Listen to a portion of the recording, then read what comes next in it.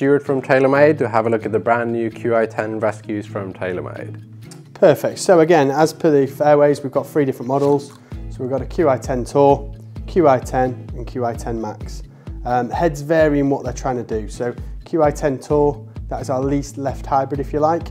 Face a lot deeper, forged face, much more iron-esque than you would be used to. Adjustable ferrule, that is available 2 all the way down to 4.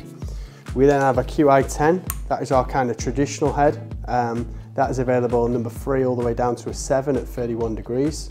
Normal sort of ball flight you'd expect out of a hybrid. We then do a Qi10 Max. This is a much more elongated back, much higher ball flight. So this is available the 3 all the way down to the 7, but the 7's got 35 degrees aloft. So this is the one that you would need if you really struggle to get the ball up in the air.